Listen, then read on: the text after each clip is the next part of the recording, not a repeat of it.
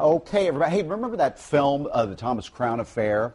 You know, either the original had Steve McQueen in it and Faye Dunaway, or maybe the remake. Now you're talking. You like Pierce Brosnan and Rene Russo, is it? Yeah, Pierce plays Thomas Crown, a wealthy businessman who likes to steal very expensive things. Yeah, especially fine art, antiquities, and Rene Russo is trying to catch him.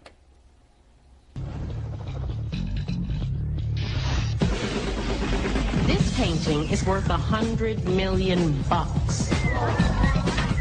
They shut off the air to drive out the tourists. Then they close the gates to keep everybody out.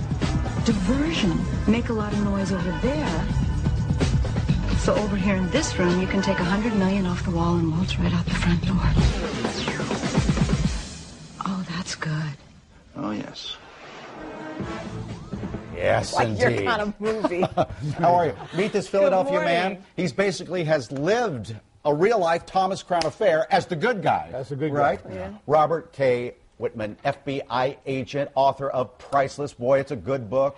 How I Went Undercover to Rescue the World's Stolen Treasures. And even though we're having fun with the movie, this has been dangerous work for you. Over the years, yeah. You know, when you work undercover as a law enforcement officer or as an FBI agent, whatever it is, you do have to have your wits about you. You have to be very careful and, you know, be careful what you do. I can't even imagine posing as a mobster. I mean, was your heart pounding? Were your hands sweaty? I mean, how do you pull that off? Chanel, whenever you're working in those situations, if you aren't nervous, you're not paying attention. Okay, so yeah, you have to be nervous. When you stop being nervous, you should stop doing it. You're getting famous, too, all over national television. Look at this great article about you in the Inky today.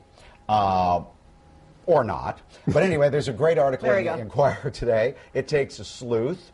And, boy, what a great career you've had. You actually started the unit with the FBI to discover and find the artwork. Right, right.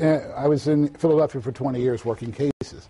For two of the first cases I ever did were in Philadelphia, involved the University of Pennsylvania and the Rodin Museum. After we were successful with that, the FBI decided we needed to start a team. So in 2005, I actually founded the National Art Crime Team, which is made up of 13 agents. Yeah. You mentioned Rodin, and there was a skull, a head that was missing, a piece of sculpture. Where'd you find that?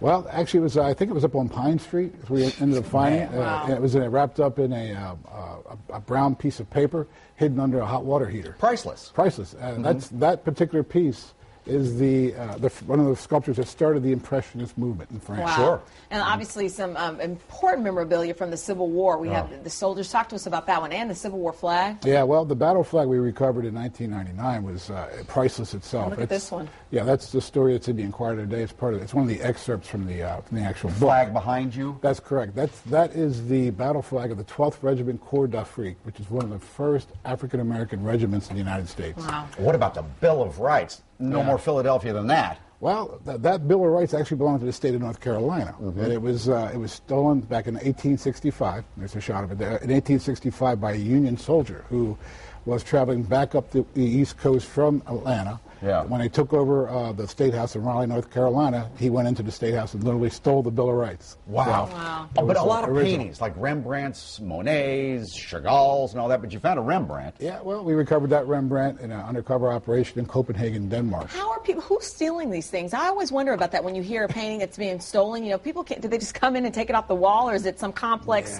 you know? Thomas Crown. Yeah, Thomas Crown. Well, you know, the thing is this, you know. The people who steal these paintings are not Thomas Crowns. They are just your common criminals. And what they're doing is they're trying to make money. And they use them for two reasons. We don't have too much of this going on in the United States, but in Europe, they steal the paintings to, number one, try to sell them. If they can't sell them, they keep them, and they use them as kind of like get-out-of-jail-free cards. So when they get arrested doing other things, they can turn around and use those to get out of jail. You had an amazing life. Really Thank you. interesting. Thanks for writing about it. Thank you. Priceless. We'll be at the University of Pennsylvania on Tuesday doing a lecture and talk. I just wanted to let the listeners know. Very interesting. Thank you. Okay, here's Sue.